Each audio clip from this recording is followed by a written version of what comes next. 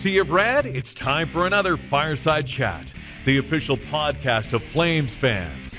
It's go time. Well, the Flames turned their fortunes around just after the trade deadline, and as always, I'm Dan alongside Matt, and we're here to cover it and talk about if there's still playoff hope or not. So, Matt, let's jump right into this, shall we? Yeah, it's been an interesting week, anyway. Last Monday was the trade deadline. We covered that, and then on the Flames traveled to Toronto after that to play the Maple Leafs. Interesting fact: David Rittich traveled with the team to Toronto, only to go to a different dressing room when he got there. And if you watch the Toronto game, David Rittich started. He had a Toronto mask on, but still has Calgary pads, which I don't know why. I always find that funny when a goalie gets traded to a team with a completely different color scheme. When you see them in blue pads in Calgary or green pads if they come from Minnesota or something like that. Yeah, and it was amusing after the game. Rittich said in the first period, one of the Leafs players came to get the puck off of him, and he panicked and shot the puck around the boards. And then he's like, "Oh, wait a minute, that's my team now." You almost got to put duct tape or something over the pads. Yeah, it's like, oh yes, right, I'm on blue now. Yes, that's right. Yeah. Well, this one, the Calgary Flames ended up winning against the Maple Leafs. So the Flames beat the top team in the league. We saw the same lines that we'd seen previously when Sutter had made his line change in effect here. And this did take an overtime win. It was 36 seconds into overtime. Johnny Gaudreau scored against his former teammate David Rittich, and the Flames' goals came from Valimaki, who got his second, Lindholm, who got his 11th, and Gaudreau got his 15th. So, Matt, overall thoughts on this one here? Well, it was a little bit more of a continuation of the Oilers game in that they were controlling the play a little bit more and playing more an identity style of game than we've seen, and they were easily able to keep up with Toronto. It wasn't like the past games against the Leafs where it was pretty much a turkey shoot and, oh, hey, we somehow managed to win because the goalie stood on his head. And, it was a fairly good effort by the Flames, and I thought the two teams were fairly evenly matched throughout, which makes sense because it went to overtime. But Calgary held their own, and they managed to secure the win.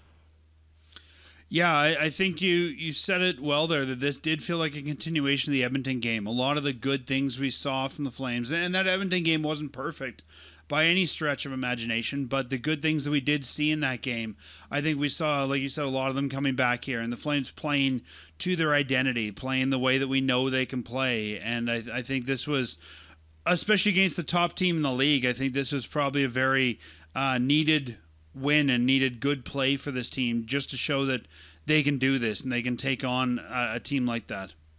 Yeah, and if Calgary is going to have any chances at all of being more than a lottery pick team, they just need to play like that, period. And if they're playing in a similar mode to that, they will do their end of the homework that they need to do the rest of the way, and then hope that Montreal has some bad times ahead if they want to make the playoffs. And they did what they needed to do. And Calgary, it's been basically the first time all season where they actually look like they should have from the get-go. Just as a note here, this game on Tuesday was Milan Lucic's 1,000th game. So obviously a guy who's been around the league for a while and a veteran here on this team. He's had an up and down season, but who hasn't here? But nice to see a guy like Luch. And I would say they really put on a show for a guy like Luch, who's maybe not the top player on our team. But the Flames did a good job through social media and their own website and things like that to really put on a show here for Luch. And I thought that was well done. So good job to the Calgary Flames, and congratulations to Milan Lucic for 1,000 games. Yeah, and he's been one of the Flames' best players this season and most consistent players. So it was very well done, and I'm glad that he managed to rack up his 1,000th game. And then the next night, the Flames went to Montreal, not that far of travel, which is nice, and took on the Montreal Canadiens and Lucic, I guess, 1001th game, which nobody gives you credit for, playing that next one. And again, Big Flames win here. 4-1 win over the Canadiens. Giordano had a goal and an assist in this one, and the Flames goals came from Hanifin, his 4th, Gio's 8th, Josh Levo's 5th, and Sean Monahan's 9th. And, I'm going to say this, but even Joachim Nordstrom looked good in this one. Like, this is another game where I think, as you were saying, I thought the Flames played a really good game, played within their system, and, showed that good things can happen when you play the game correctly. Yeah, and I think that, like, for a good portion of the first, 40-ish games of the season, the Flames really did not look like a team that had any particular direction with any of the players on the team, and that everybody was kind of on their own page. And like for the last 4 games, including the next one, it's been the first time where you've seen this team actually pulling in the same direction and doing the things that they actually need to do in order to earn the 2 points. And it's a lot of little things, and this team's just been kind of all over themselves, all over the place, and not able to get any cohesion until really the last week and one game. Yeah, no, I think that's well said. Now they have that cohesion. These guys are now showing, I think, what they can do when they play well. And you've talked about it, I've talked about it. All Calgary media's talked about it, but this team is better on paper than they are on the ice. But these 2 games, and even that Edmonton game, I think, show what this team can do when they're playing the way they should be for 60 minutes. Yeah, and that's why, in my season preview predictions and all of that, I was basing it off of the talent level of this team, and this is what I was referring to. It's just that for whatever reason, things just were not working at all, and the season unfolded as it did. But very much the same talent level is there that the Flames had in that 107-point season. It's just now getting everybody on the same page, so they're pulling more together like they were that season. And if that's the case, then the results will come. Whether it's too little too late or not, yet to be seen. Well, that's what I was just about to say. It may be too little too late by the time those results come, but it shows that these guys can do it, and it's just a matter of figuring out how to get that out of them again next year. Well, the Flames played Montreal again on Friday, so they got a couple days, 1 day break here. From Wednesday, they had Thursday off, and then they played Friday against Montreal in Montreal again. And this one, the Flames did not win. They ended up losing 2-1 in Montreal. I thought in this one, I thought it was a great game for the Flames. They had a lot of chances in the second, and I thought a lot of chances in general in that game that really made not only goal chances, but just, I guess, the way they were playing the game. But I thought the Flames deserved to win this one. They got a lot of chances in the second. They played tight. I thought they probably deserved this win over Montreal. Yeah, I think if you play this game 8 or 9 times, the Flames or 10 times, the Flames probably win 8 or 9 of them. It's just, unfortunately, some bad luck happened. When you hit the post solidly 3 times. Well, that's it. What, three shots in a row in the second there? If any of those go in, the Flames have 1 more point, at least in the standings, and if not 2, and are that much closer. So, if they had managed to get 1 bounce, the Flames might only be 4 points down or 5 points down, not. It just really unfortunate, and it happens, but it's basically the last time that this team can give up a win to Montreal, and they just really need to pull up their socks the rest of the way against them. And I think the big question to me here is going to be, how does this team respond from that unlucky win? When they play Ottawa, and we'll talk about next week coming up, but when they play Ottawa on Monday, tomorrow, do they go into that one still riding high like they have since the Edmonton game, or do they end up, kind of falling apart again and losing their confidence? And I think that's really going to be the question coming out of this week. Well, and that's the key to the Flames season. Like, have they matured? Yeah, and they don't tend to respond well after a loss.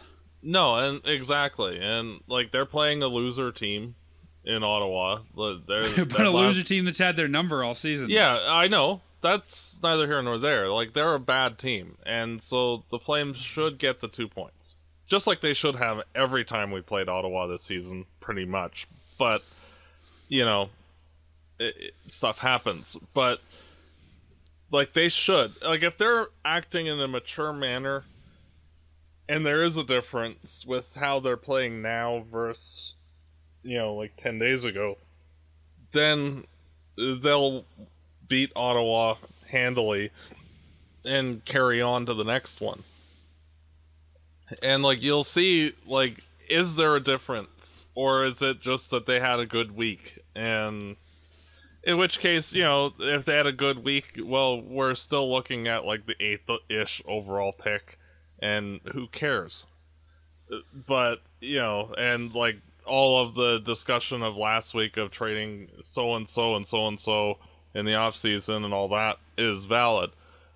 If this team has actually turned a corner and is the mature, giving a good effort each game, playing 60 minutes each game team, it'll become very evident very fast. And, then more likely it will be on Montreal to not lose their way out of a playoff spot. Well, let's come back to that, doing Matt. their work. Let's finish this week, and then let's talk about what we need to do and what Montreal needs to do. But let's just wrap up this week. And I agree with you. I think it's going to be, is it a flash in the pan week, or is it, Calgary's turned some sort of a corner? And I think that's what we'll see this week with the 3 games that we play, 1 against Ottawa, 2 against Montreal. But we'll talk more about what it's going to take to make it in just a second. Let's wrap up this week looking at the stats. We still sit 5th in the Scotia North Division with 41 points and 44 games played. Montreal has 42 games played, so they have 2 games at hand, and they're at 47 points, 6 points up on us. Vancouver no longer really chasing us, and I don't think... you and I had talked in the past about maybe Vancouver's a threat there, but they have 37 games and 35 points. I think with the COVID stuff, they're out of this one now. So it's really down to Calgary and Montreal for that 4th spot. But before we talk about making the playoffs, Matt, what do you think caused Calgary's turnaround this week? Do you think it was the line changes? Do you think maybe it was that sort of feeling that nobody's invincible and we saw 2 core pieces of this team move? Do you think it's finally just they've had enough time to get Daryl Sutter's message into their heads? What do you think caused this week to look very different for the Flames? Well, there was if I recall correctly, an article that basically referred to the Flames as, like, the Buffalo Sabres of the West. And, if, I was Daryl and trying to motivate this team, like, I would be making sure, like, any mention like that would be posted in the dressing room. This is what everybody thinks of you people. And you can change that perception on the ice. Go to it. And I think that, like, especially with how, like, the Flames had to sell at the deadline and all of that, it really does hit you in the face that, hey, we suck, as a group. But yet the talent level isn't not the problem. It's what our execution of the game plan that's the problem. And I think that this last bit has been a lot of, hey, because you look at all of the guys on the team, like, because you look at, say, Buffalo, like, if you're looking at Jack Eichel individually, he's a good player, but he's going to not return what Jack Eichel should in a trade, just due to the fact that he has that legacy of being a Sabre. And like you kind of get tainted by your team a bit, and you saw that with some of the trades that Edmonton had made, like the Eberle trade, like the Hall trade, where they didn't get nearly enough for those players because there was a perception that, oh well, if you're playing for that team, you're a lousy player, and all of the players on the Flames currently have earned themselves that kind of a reputation of, you burn through coaches left, right, and center, you don't listen, and you don't give any effort consistently. So what changed in the last week, man? I think that message finally is hitting home that, oh, well, if we want to have an actual career beyond this season or the next this next contract whenever it ends, and that goes for everybody on this team, that you have to actually pull up your socks, and you have to actually get hungry to actually want to earn a paycheck beyond the one that you're currently getting, because a bunch of the players on the Flames, frankly, don't really deserve another contract in the NHL. But why wouldn't you? I guess why now though? Why wouldn't you have thought of that 6 weeks ago? I think the immediacy of the trade deadline and seeing two of your friends getting dealt kind of really smacks you in the face. I think you're right, and I think it's the first year that Calgary has gone out of the deadline and said, we're not in this by making trades. Usually we're bringing guys in and trying to make something out of it. And I think we have a core that's been here for a while, and I think this might sound wrong, but I think complacency factors a lot into that. We'll just do what we always do, and maybe we'll squeak in. But I think the management coming out and saying we're moving two key pieces: our good goaltender and Sam Bennett, who's the highest pick in franchise history and has been here forever. I think that probably says something to the players that, you know what, change is starting, and I think maybe that gave the guys a bit of a kick in the butt. Yeah, and plus it's a direct shot from the management of, well, hey, you guys have sucked, so we're making changes, period. And I think and sort of like you were saying about guys with a new contract, I think a lot of this now is, wow, I could be next. I could be out of here at the end of the season. But I think you're right. It's the immediacy of trade deadline that kick these guys into gear. Yeah. And whether or not that solved everything or not will play out. 3 games, a small sample size. We'll see how the next week plays out. Exactly. And, we could be talking this time next week about how, the Flames won 3 or 4 games. I'm not really sure how many we played. 3 games. We won all 3 games and Montreal lost 2 of them, so we're back even, and, we're right in a playoff push now. Or, which pick are we getting? Mm-hmm. And that's basically where our conversation, it's going to be one or the other. It's either we're done or we're in it. And that'll be on the players entirely. And, if the team can actually pull it together and play on that same page, the talent level is there where they should beat most of these teams. And, with the 12 games remaining, if they play like this every game, they could easily win 10 of them. If they play like this, but we get back to, Matt, if they could play like this, we wouldn't be where we were. No, where we are. And I know. But that's where, has something changed, or is it just an immediate response to some bad news? And, if it's just a reaction to bad news, then the Flames probably lose tomorrow against Ottawa and probably drop one of the other games this week. And we're literally talking about who's in the draft next episode.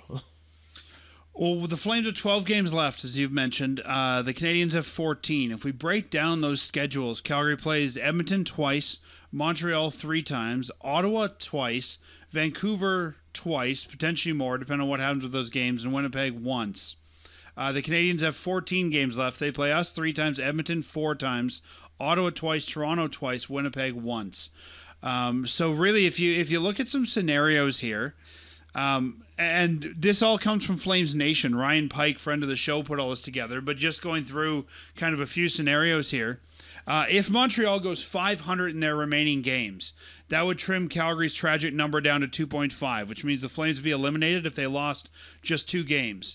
Bear in mind that the Habs are 560 over the first 42 games of the season, which means they're just barely doing better than winning half the games. What if Calgary wins half the games? And Matt, I think right now, I mean, you say they could win 10. I think that's going to be tough. I think 500 would probably be the best. Knowing what we know about this team already, I think 500 would be the best they're going to do down the stretch. Well, if this team performs up to the expectations of how they've played this season, winning 5 or 6 of the games out of the 12 is about right. Because the quality of the Flames' opponents, they're playing a lot of mediocrity, frankly. So, and if the Flames do go 500, that would trim the tragic number down to 3.5, which means the Flames would be eliminated if Montreal won 4 times in the remaining 14 games. Bear in mind, the Flames are sub-500 team over the first 44. So you're right. Calgary, if you look at the schedule, has a better chance probably of getting that 500 mark than Montreal does. Yeah, and, well, looking at the schedule, like 75% of the games are against the weaker 3 teams in our division.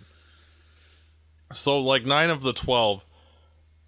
If the Flames are playing the way that they were in the 3 games that they won prior to the last loss, they should probably win 7 or 8 of those if that level of play continues.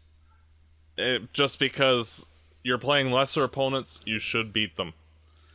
And then it's just, Edmonton, Winnipeg, can you beat them? And it's one of those things that this team has never really fared well when they're desperate. They haven't been able to find that second gear. And frankly, the last 4 games is the first time I've even seen a hint of that second gear. And it's one of those things where, like, if the Flames can get a little bit of a run going, and say Montreal struggles a bit because they're playing a lot of really good teams, like 9 of their remaining 14 are against the 3 good playoff teams, so like it's going to be naturally harder for them to win those just because, they're good versus, the majority of the teams that we're playing. So it's one of those weird situations where could Calgary do it? Possibly. Could Montreal lose it? Possibly. It's basically, if the Flames make the playoffs, the situation in terms of the schedule and all that is basically tailor-made for the Flames to make that comeback. But that means that you actually have to go out and do the work, which has been the problem for years. So, the biggest advantage, I think, for the Flames going forward is tell me if you would agree with this, but they've looked better when they've had a couple days break, especially under Sutter, when they can refocus and clean up their game. They've looked better since Darryl came in. I mean, even that Edmonton game, right? They had 4 days before that.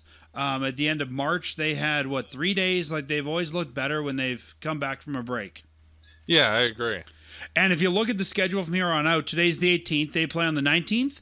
Then they get a 3-day break. Then they have a back-to-back. Then they get 1 day off, play on the 26th. Then they get a 2-day break.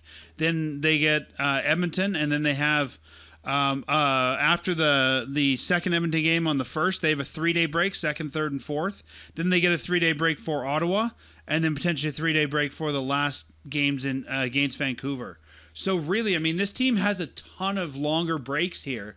And I think if they're going to do this, and if they're going to be able to get anywhere close to where Montreal is and sustain that pressure, I think the biggest thing for these guys is going to be to use those breaks the way that they have and the way that Darryl has, and really tighten up their game, maybe change up the lines or do whatever they have to do during that time to sort of keep themselves sharp. And we've seen Darryl do that well with this team. Yeah, and plus there's enough rest in there that Markstrom, like, even though there's 12 games left, he's not going to get burnt by him playing all 12. And like at this point, like until the Flames are basically out, I think you just run Markstrom until the wheels fall off. Even in the back-to-backs? Yeah, might as well. No other option at this point. Like normally you'd throw Riddick in one of them, but at this point you just run Markstrom until you're out. And then, who gives, Like we talked about that last week, right? When we're out, start playing the younger goalies. But yeah. Yeah, and there's pros and cons to that. I mean, I don't disagree with you. But at the same time, if you run Markstrom, is he going to be ready for the playoffs? And looking at the other teams in the playoffs, I think everybody except for Winnipeg has a better backup than we do. I think that Domingue and Brossoit are about at the same level. But, what do you do if, let's say, you run Markstrom? I guess it's a catch-22, right? It's 6 of one, half dozen the other. But what if he gets hurt going to the playoffs? You're done. Well, put it this way. If the Flames make the playoffs, that's an achievement in themselves. So, like, the Flames basically, the pressure's off of Calgary. Everybody's written them off as a bunch of losers. They're 6 points out of a playoff spot. So, like, if they manage to get there, it's like, oh, hey, Calgary actually got here. Wow, that's a shock. And, like, like, everybody's gonna say, oh, Toronto in 4 games. I'm assuming Toronto wins the division in this scenario, but, like, it's one of those things that, like, Calgary will have zero expectations, so if they lose in the first round of Toronto, it's like, yeah, okay, sure, makes sense. And, it puts all the pressure on Toronto to beat us if we actually get there. Again, doubtful, but, it's one of those things that, like, if Markstrom's beat up by the time we get to the playoffs, it's kind of like, yeah, but we actually got there. So yeah, you're thinking it's better to rely on him at least get there than rest him and not get there in hopes that maybe we'll need him down the road. And I would agree with you there. Yeah, because like regardless, the off season's long, so like if the Flames miss the playoffs or we make it and we're out in 5 games, say against Toronto. Well, Markstrom's going to have a long time to recover anyway, so... And I still think there's something wrong with him, so his road to recovery might be a little bit longer with... I think he's going to need surgery on something. Yeah, it's one of those things that... We'll see. It's... Like, this is a lot of assuming and hypotheticals, so... like, the odds that this is even a discussion, like, a week from now, I think is slim. So, if it is an actual thing to talk about a week or 2 from now, then hey, that's awesome. But we'll see. We've seen over the last week, and I think one of the things that also has helped with the success was some changes to the lines. And just remind everybody what the lines have been. The first line, quote-unquote, was Gaudreau, Lindholm, Tkachuk. Tkachuk on right wing there. Mangiapane, Monahan, and Dubé on the second line. And Daryl Sutter went and told Sean that he's the veteran anchoring that line and giving Monahan some more responsibility there. Third line being Lucic, Backlund, and Nordstrom. Fourth line is Levo, Ryan, and Ritchie. The defensive pairs, Giordano and Tanev, Noah Hannafin and Rasmus Andersson. And again, from what I understand, Hannafin's been told he's the veteran on that pairing. It's his pairing, quote unquote. It's the Hannafin pair. Valimaki and Stone is the third pair. Matt, you and I talked about this last week of keeping those lines until they don't work anymore. Well, one could argue that they didn't work because we didn't get the win against Montreal. Would you do any further tweaks to this lineup right now? I'd pretty much let it rip.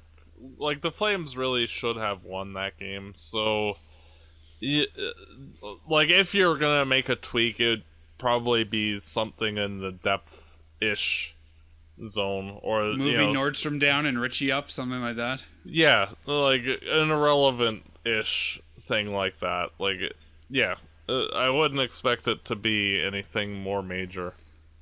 I think one of the big storylines from here on out is going to be how Johnny, and let's assume these lines last till the end of the season, how Johnny and Monty fare being apart. They've been together most of their career together and look great together. But if we're getting great production from, Gaudreau, Lindholm, and Kachuk on that first line, maybe there's something to be tried out there next year if both guys stay. Yeah, and this will allow the team to also get more of an idea of, like, do you actually keep Gaudreau, etc., and make smaller tweaks and hope that just, like, everybody being healthy and, like, adding certain small things. Because you have to remember that losing Bennett and Ryan and Riddick, that's like nearly $8 million in salary. You can get a really good second line winger for that. You can get a first line winger for almost $8 million. Yeah, and still have money to get a backup and, you know, like, fill internally those other spots. So, like, we're going to get an improvement to the roster regardless, just from reallocating cap. So it's, you know, like, do you need to make those moves? And I think that's a large part of what the last 12 games it will be, is, do these players actually want to be here? Yep. And that will be evident in their play. Like, if they're giving it their all, it doesn't really matter if they come up short.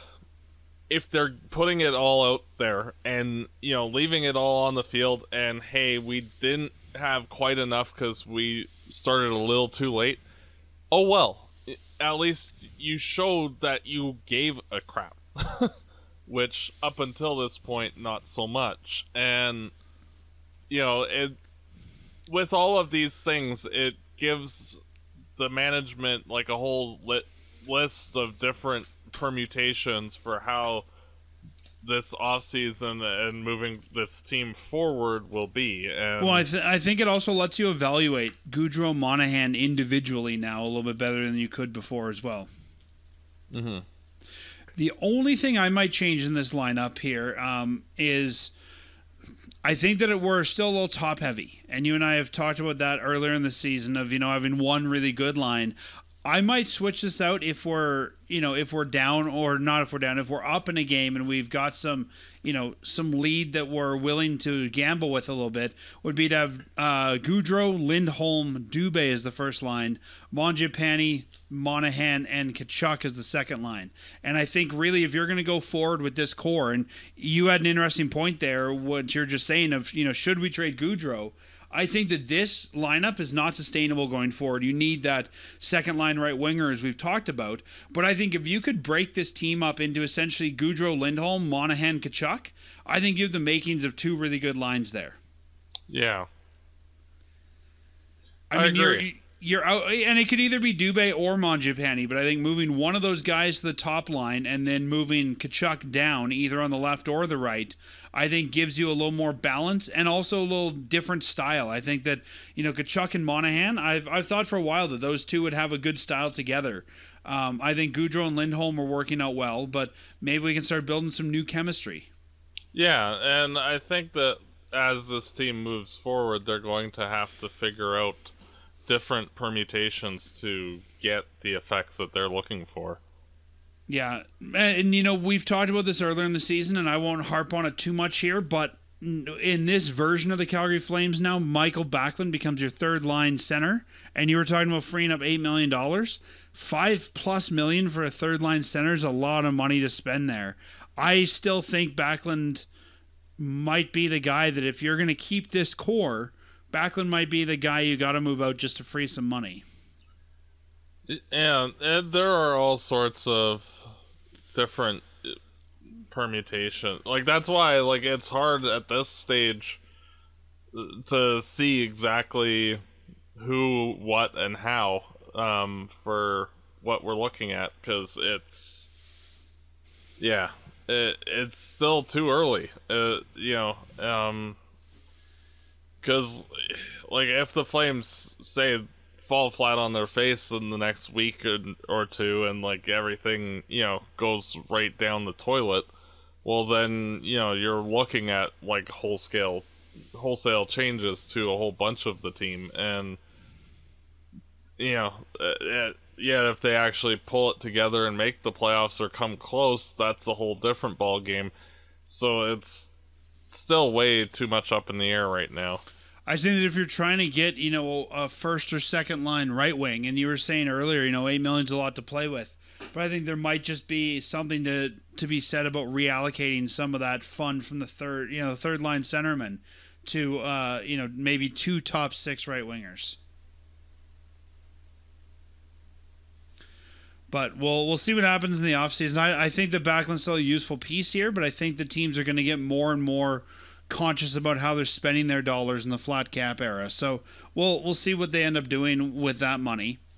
Matt, I think from there that's probably about it for the week that was for the Calgary Flames in terms of on ice. Any other story from this week that you want to chat about?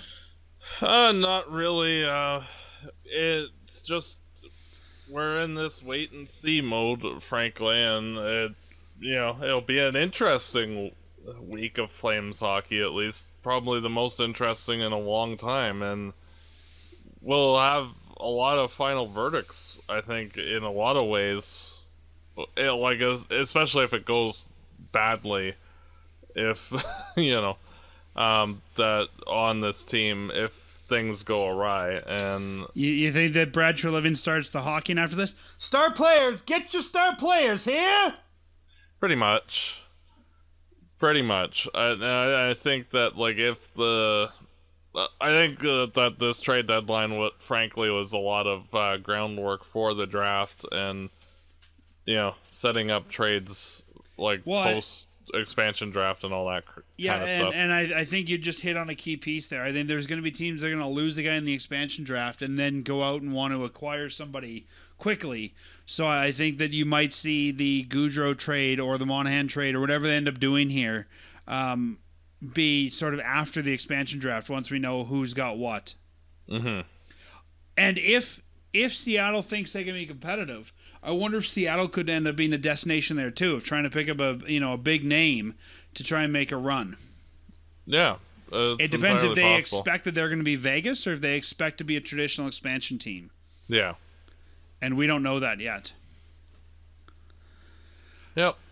Well, we have some transactions we should talk about. Not as exciting as what we have talked about, but first one is Tyler Parsons is back. He hasn't played a game yet this season. Tyler Parsons has been out injured. We know he's had some problems in the past, some mental health issues and other injuries, and last year he played the whole year in the ECHL, but he's back in Stockton. Matt, at one point you and I both thought Parsons could be sort of the next big goalie for the Flames. Do you think that ship has sailed at this point? Never say never, but that window is quickly dwindling, and it's sort of like when Gillies came back from his year-long injury. It's like, okay, are you going to do anything? I think the biggest knock on Parsons is he hasn't played a full season since turning pro.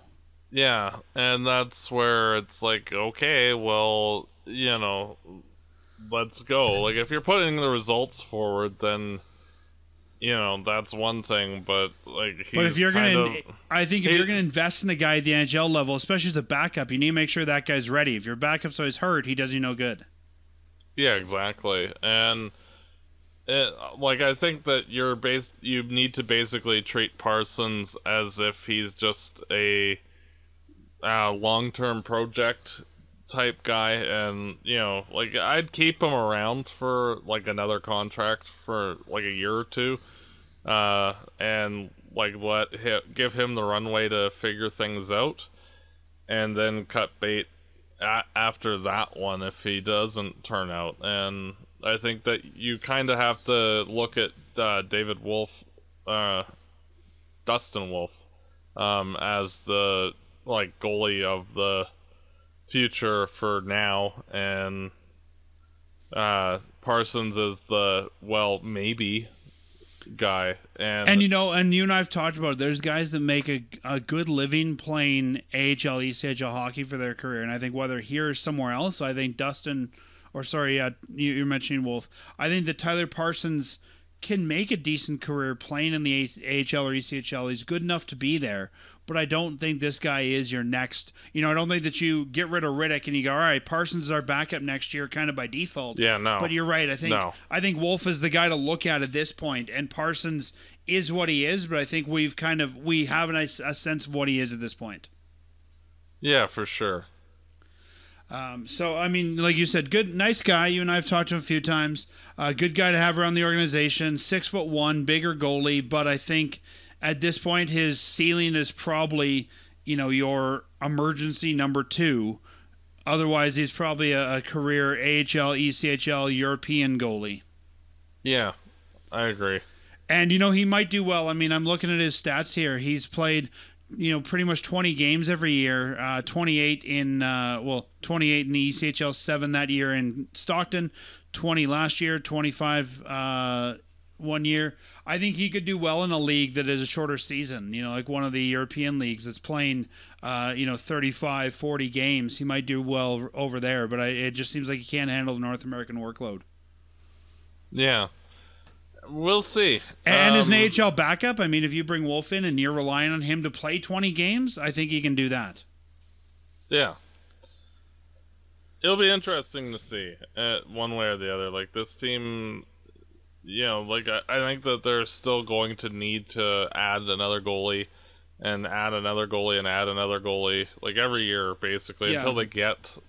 and Wolf looks good, but he's a few years away from being NHL ready. You don't want to push him up next year. So I think that they're going to have to go free agent shopping, even if just for 1 year, sort of like they did with Talbot, just to firm up the backup role. Yeah, and it's like, even depending on how the Flames season ends up, getting Wallstead in the draft might not be a bad option as well. But even then, you're probably not taking that guy and turning him pro, the next year to play backup. Oh, no. You bring that guy in. If you're going to turn him pro, you bring him to the AHL and give him minutes. But you don't turn a guy pro, bring him to the NHL and have him play 20 games behind, a star like Markstrom. No, and Wallstead is probably 3 or 4 years away as well, but... I always worry about first round draft pick goalies, though. They never seem to turn out the way they should. That's getting a little less the case. From 2005 through 2015, that was very much the case, but it's gotten a little bit better lately.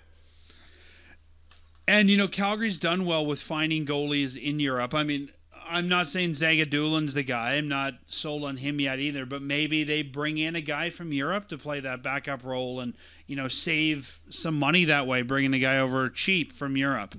Yeah, and that's entirely possible too. There's so many permutations right now that we just have to kind of wait and see on that, because there's... Yeah, it's... Yeah, the Flames have plenty of options pretty much no matter which way you cut it. And then we had 3 players assigned to Stockton from the taxi squad. Alec Petrovic, Adam Ruzicka, both sent back to Stockton. And surprisingly, Dominique Simon also sent from the taxi squad to the AHL. Matt, we brought in him, we brought in Nordstrom, we brought in Levo at the beginning of the season, and I'm not saying it's just those 3. I mean, this whole season hasn't worked out for the Flames, but when's the last time you brought in 3 guys and none of them worked out? I know. It's one of those odd things where, basically anybody that they've tried out has been kind of bland or bad outright, and... I was expecting Simon to be kind of like a Toby Reeder-ish guy. Not necessarily as fast, but, something. And, yeah, I think it says something about the coach, too. I mean, when you look at Brett Ritchie's very much a Daryl Sutter player, and he's stayed up here. I mean, he wasn't here all season, but he's found looks like a regular spot on the team, and Dominique Simon hasn't. And with the change of coaches, that really doesn't surprise me. No, and, Ritchie at a minimum can throw a hit, and same with Nordstrom. So, it being Simon that goes away, it makes total sense. And then Justin Kirkland was recalled from Stockton to the taxi squad. So at this point, Calgary's taxi squad is Oliver Shillington, Zach Ronaldo, Artyom Zagadulin, and Justin Kirkland. Those are the 4 players currently on our taxi squad. Yeah. Ronaldo, I mean, again, Ronaldo's a guy that can... we've seen him be useful here. He's been a useful player. He can throw a hit. I think that makes sense. Kirkland, well, yeah, okay, he's sort of like the Buddy Robinson of the past, where he's a good enough tweener guy that he can fit in for 1 or 2 games. Everyone's keeping a goalie on their taxi squad, and again, all things considered, Zagadulin's the right goalie, because right now he's the number 3, because Domingue's the number 2. And Shillington, well, yeah, that's the obvious choice in defense. So the taxi squad as it sits, I think, is probably the best use of that taxi squad, especially with Stockton having a pretty good season. I think it also makes sense to send Simone down there to try and help out with the offense. Yeah, I agree. An NHL guy, a veteran guy, who can probably help them out a little bit. Yeah. Well, that brings to the end this last week for the Flames, the week of hope, we'll call it. And we'll see if the week of hope rolls on as we move into the next week, which is all home games. The Flames play 4 home games in a row here at the Saddledome. And tomorrow night, Monday night, is against the Ottawa Senators, a 7 p.m. start time, a proper time for a hockey game, not this 4 o'clock in the afternoon crap that we've been having. Then the Flames get 3 days off, and then they'll play Friday, Saturday, so a back-to-back there. 7 p.m. on Friday, and then the early game for Hockey Night in Canada on Saturday. Both of those against the Montreal Canadiens. So, Matt, we got 3 games queued up for this week. What are you thinking? Well, realistically, there is no other option. They need 3-0. That's literally, there is no other option. They absolutely must win all 3. Is this the week, do you think, that's make or break? Like, we've said that for a couple weeks, but looking at the schedule, if they don't win 2 this week, like, if they don't win both against Montreal, they're done. Like, well, I would say those 2 and the game on the 26th, 3 of the next 4 against Montreal. I think you've got to do 2 of those 3.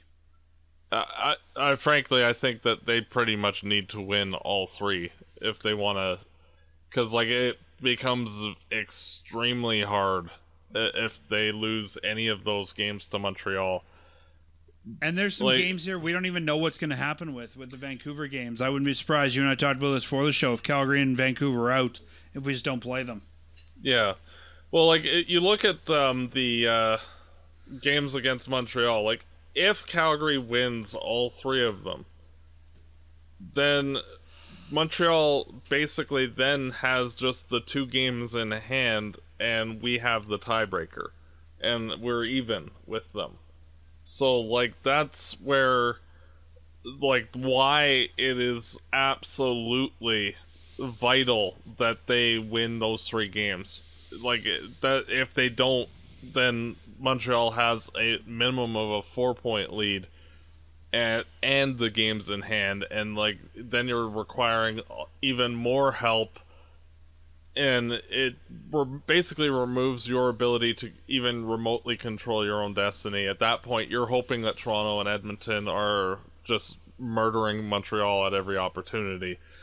And while those teams might actually do that, you're not doing yourself any favors. So, like, you really need to do your own homework here, and the Flames need to win all 3 against Montreal out of the next 4 games. Like, the Ottawa game, they need to win it, but if you're going to lose one, that's kind of the okay one if they win the next 3. That's the important thing.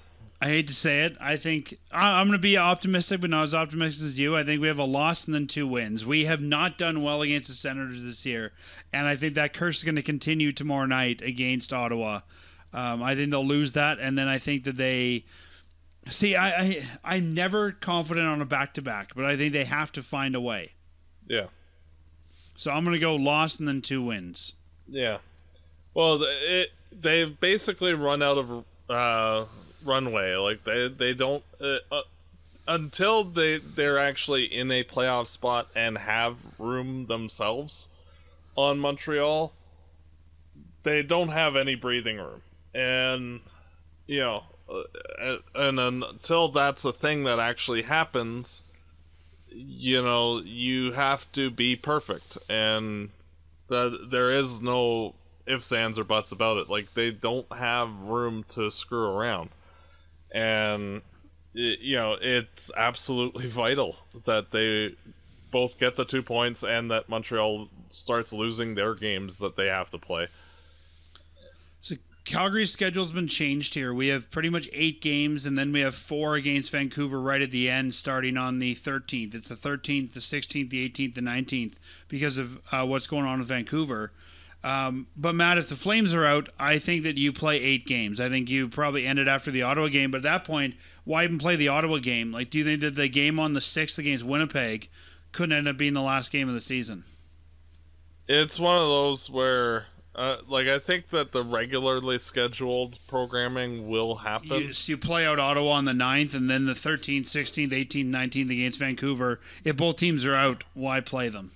Yeah, at that rate, you just run the draft lottery on point percentage, because who cares, really? Like, it's... And if Vancouver's team is the ramshackle group that it's probably going to end up being, AHL guys, taxi squad guys, Trevor Linden coming out of retirement, whoever's got skates and can play, Vancouver's probably not going to want to play those either. I could see them petitioning the league to just pack it in. Yeah. I don't know how their AHL team's looking, but I can't see them wanting to take a bunch of AHL guys if they're playing for the playoffs down there as well. Yeah. I know. It's going to be odd, that's for sure. And, Calgary just needs to make those games against Vancouver actually happen. That's basically all that the Flames can do. If they can win it on the 19th and sweep the 3 against Montreal and go 4-0 on the homestand, at least that gives them a shot, and at this point, I don't think we can look ahead to the whole week. We got to be game by game. Yeah. Oh, for sure. And get a win, reset, and then get the next win. Yeah. And it's like, oh, you got the win. Good for you. Okay. Figure out what we did right, and then go do it again. You're still behind, so you got to go win the next one. Yep. But I think that's where you're celebrating. We're even seeing this in the post-game interviews. And the guys are celebrating the small things, and they're looking at the things they do well. Yeah. And I think that's how you help motivate the team. Like you said, yeah, you got one win. You're still behind, but here's the things we did well. Let's go do those things again. Yeah. And, oh, you didn't do these things well, so pick these up while you're doing that. So, and so on and so forth. It's going to be a tough road for the Flames. Make no bones about it. The Flames are going to have... this is nearly an impossible feat for them to make the postseason. And the only benefit that with the situation that they're in is A, they're playing Montreal 3 times, and B, just the strength of the schedule and the condensed nature for Montreal and the non-condensed for Calgary. That's pretty much the only benefits. And, Calgary, if they're going to do it, they've got to earn it. And the results will be on the board. They're in control of their own destiny in terms of what they put out. And, if they're doing their thing, the chips fall where they may. So, Matt, we've talked about can the Flames do it? It's possible. What's your gut telling you right now? With 12 games left, are we in or are we out? Oh, I would be absolutely shocked, frankly, if the Flames actually are playing in the playoffs. And it's not it would be a pleasant surprise, but just how hard it is to make up 6 points in 12 games. When the other team also has 2 additional games, it's very tough. It's not impossible at all, and that's why the schedules are extremely conducive. If that were to happen, you would need the schedule set up basically as it is for that to happen. But this is literally all on the Flames. Frankly, because of the quality of the opponents that Montreal's going to face, they're going to lose probably 4 of the 8 games at a minimum against Toronto and Edmonton, just because you can't. It's impossible to roll off 7 or 8 wins against those 2 teams, and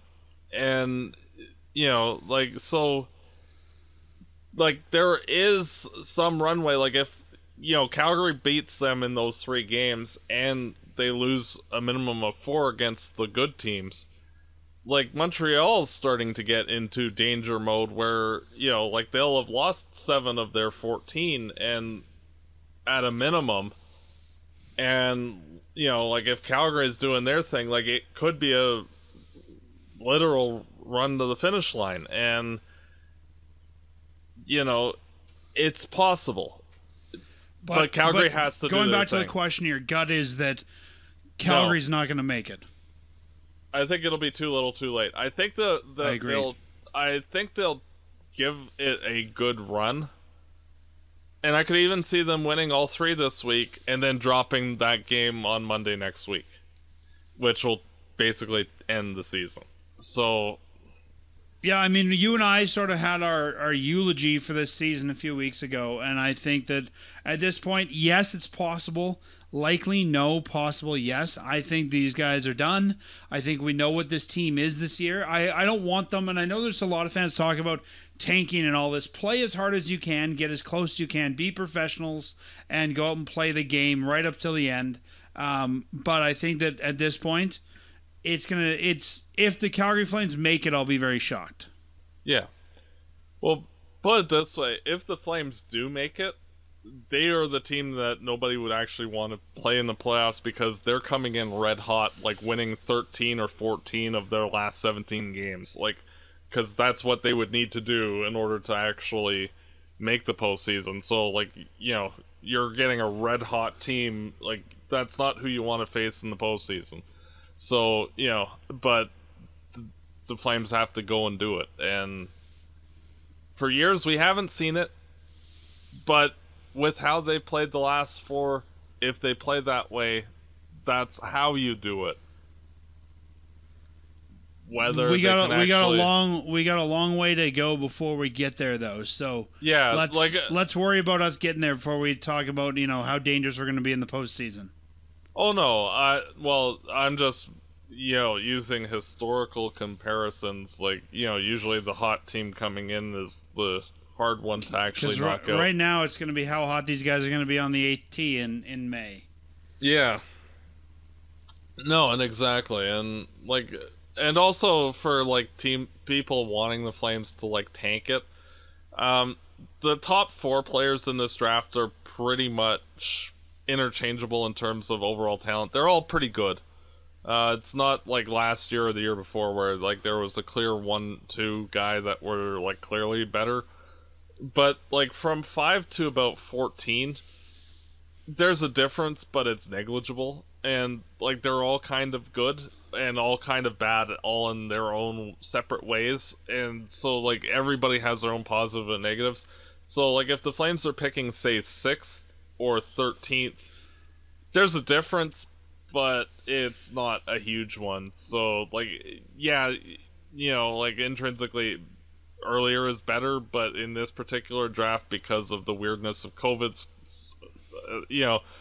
you might get the best player in the draft at number 13. So it's... Well, and I haven't looked at this draft class, and I don't want to spend a lot of time talking draft today. We'll do that in the future. But even if the Flames were to somehow get into the top 3, there's really only so many NHL spots we have open at this point. And you're not going to move a guy to bring your top player in. So unless that guy's a right winger, I think, having that position, this is going to sound silly, but doesn't do us a lot of good. Yeah. Let's say you bring in a center. What do? You put him right on line 1, and then you've got that guy Lindholm second, Monahan third. That doesn't work. Yeah, no. And you're not going to move a guy out just to bring your 18-year-old in. This is why the teams that are bad need these guys, because it anchors their core. We have a good enough core that unless you're getting a right winger, I don't see where that guy fits in here with any... well, you look at I'm just going to run through the top 5 quickly. You have Matthew Bernier's first overall, projected. He's a center and left winger. Well, what are the two spots that Calgary has 4 of? Centers and left wingers. So that's not really helpful. The 4th overall pick guy is another center left winger. In between them, the number 2 and 3 guys are Owen Power and Luke Hughes, 2 left-handed shooting defensemen. So literally all areas of strength for the Flames, and then Luke Wallstead at number 5, who's a goalie. So, like, it's basically, like, even if we get a top player in this draft, it's not a guy that the Flames would need to rush into the NHL right away, because we already have all of those type of guys in spades. Yeah, and I mean, there might, and we'll talk about this as we get close to the draft, but when I hear that list, I think maybe there's something to be said that if we did end up in the top 4, of trading our way down, getting an extra asset, and getting the first available right winger. Yeah. Well, that would be either Fabian Lysell or Dylan Gunther, who are both like 9th and 10th-ish rated. So basically right around where the Flames are if the draft was today. Right around where the Flames would be picking. And I would assume that...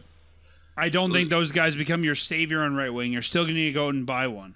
Yeah, and like even then, like if the Flames were picking, say, 8th overall, like there are other guys that, I'd be hoping for one of the defensemen instead.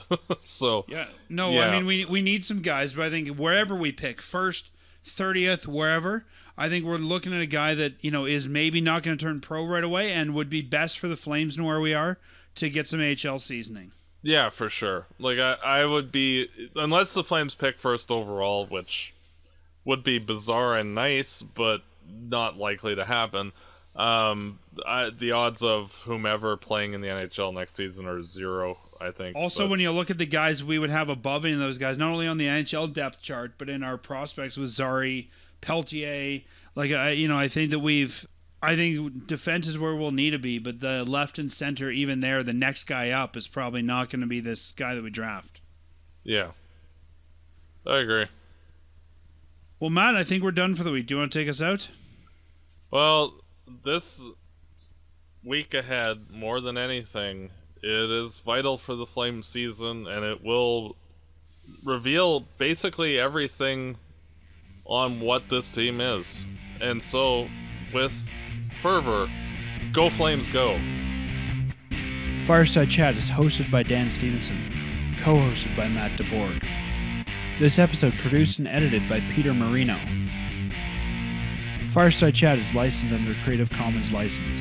For full license details, visit firesidechat.ca.